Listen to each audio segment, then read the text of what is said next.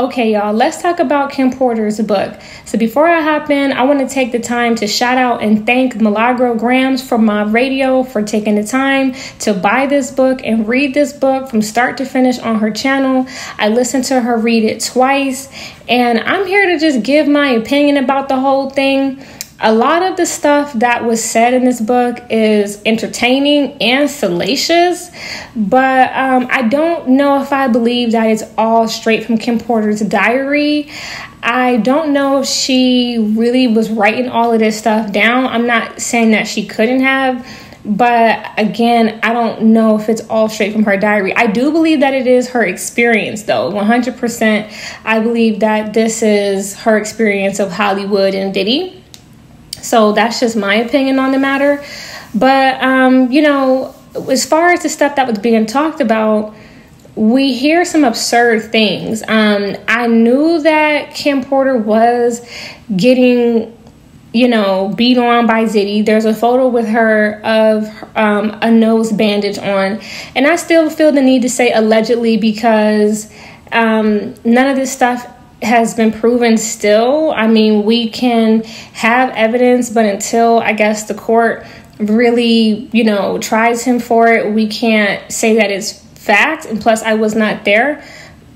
But I have seen some photos of Kim Porter and Diddy looking really, suspicious. Again, I do believe that he was putting his hands on her. We do have Diddy, on camera beating the hell out of Cassie. So we know that he has it in him. And, so I just do believe that he was beating the hell out of Kim too. I believe every woman that he has been with, including Carisha, again, who's lying for him because he's still funding her lifestyle. I do believe he putting hands on her. He pees on her. I believe he probably roughed up J-Lo when she got out of there before it got too intense. I believe every woman, Daphne Joy, Gina, she's said too that he has kicked her, beat her, caused her a miscarriage. Every woman that has laid down with Diddy, I think that he has put hands on them. That's probably why Lori Harvey hurried up and got away from him too, probably because he may have tried to put hands on her. That's just a thought. Again, I don't have any proof of what happened between him and Lori. But, the book does, again, talk a lot about how Diddy frequently put hands on Kim, threw stuff at her. And again, we have video evidence of him throwing lamps and shit at Cassie. So I believe that.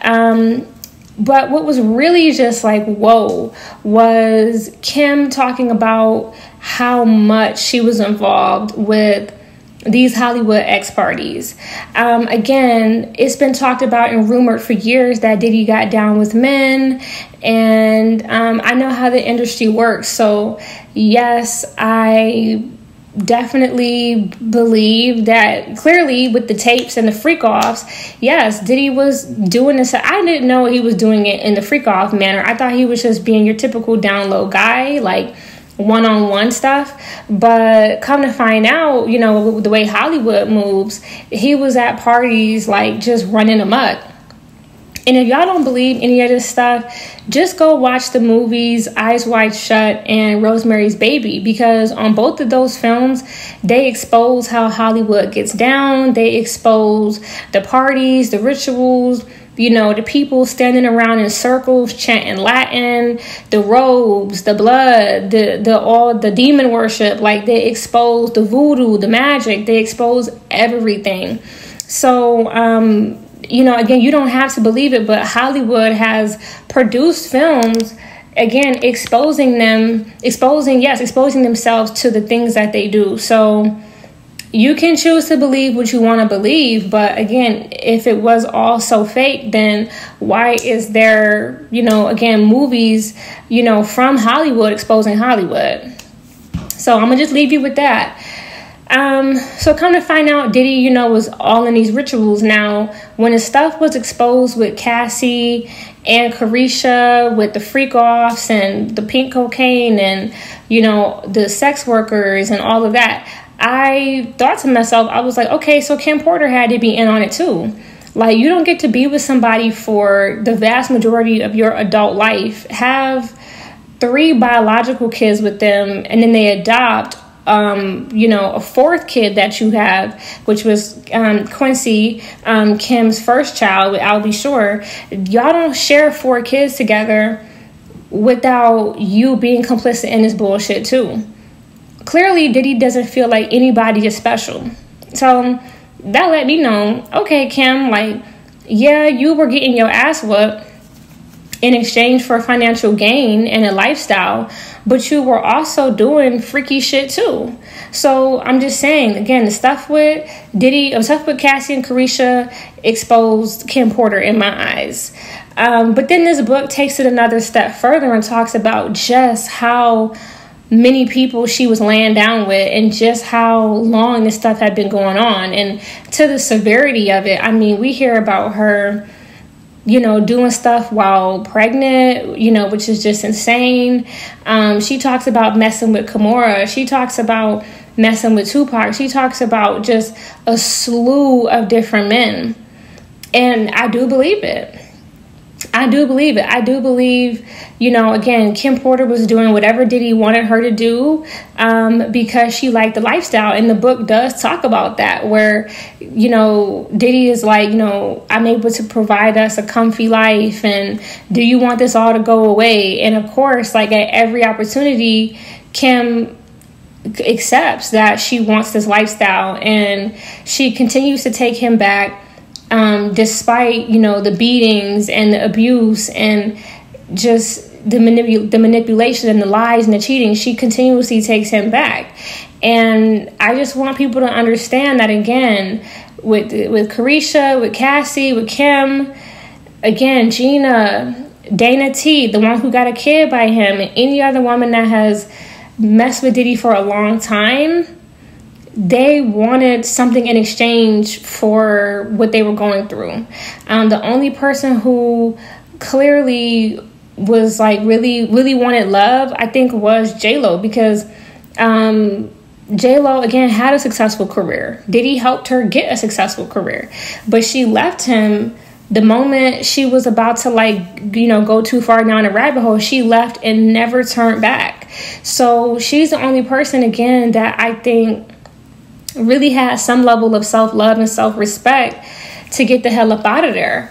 But when it comes to everybody else, again, these are women who, again, don't have thriving careers. And I know that Diddy was in charge of Cassie's career, but I've been telling you guys, Cassie was turned over to the industry by her parents. She was already turned over before she met Diddy. Like, that's why she was a teenager dating Ryan Leslie, who was a grown man at the time.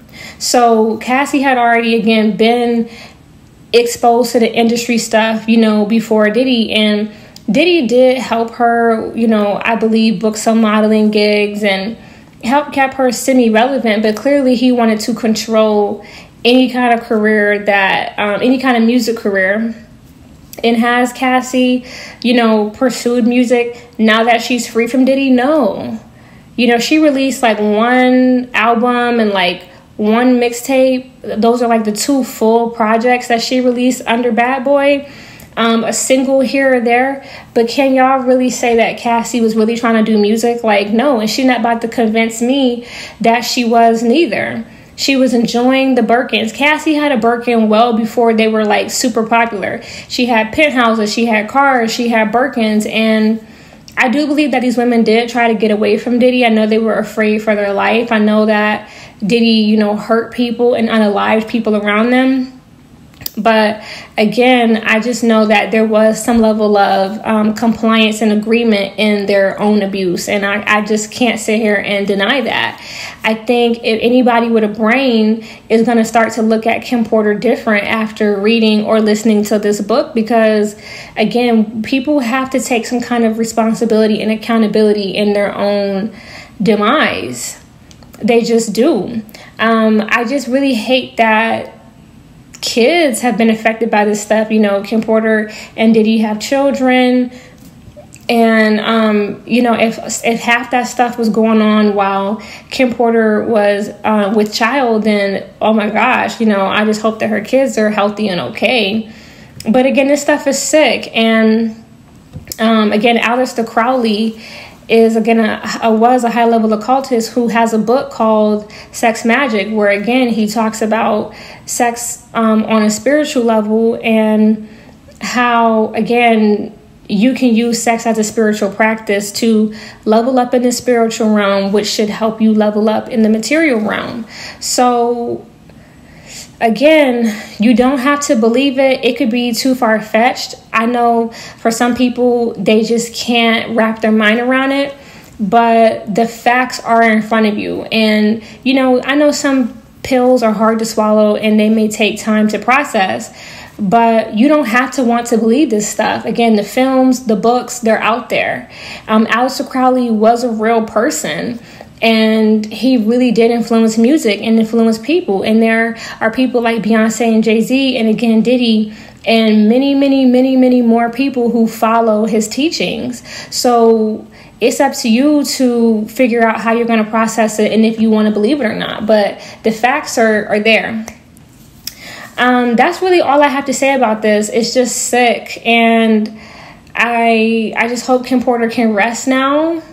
But again, I'm looking at Kimora. I'm looking at just everybody crazy, because I'm like, yuck. And again, there are photos. I have photos in this video of a bunch of people in bed together, and they have Diddy's mama, Janice, you know, in one of those photos, and that goes to show that, again, she may be a high-level madam. You know, again, notice how I've always started to notice how Lil' Kim and Mary J. Blige also were rocking the blonde wigs, and Diddy's mom stays in a blonde wig. So clearly she was a part of their spiritual and material world ascension.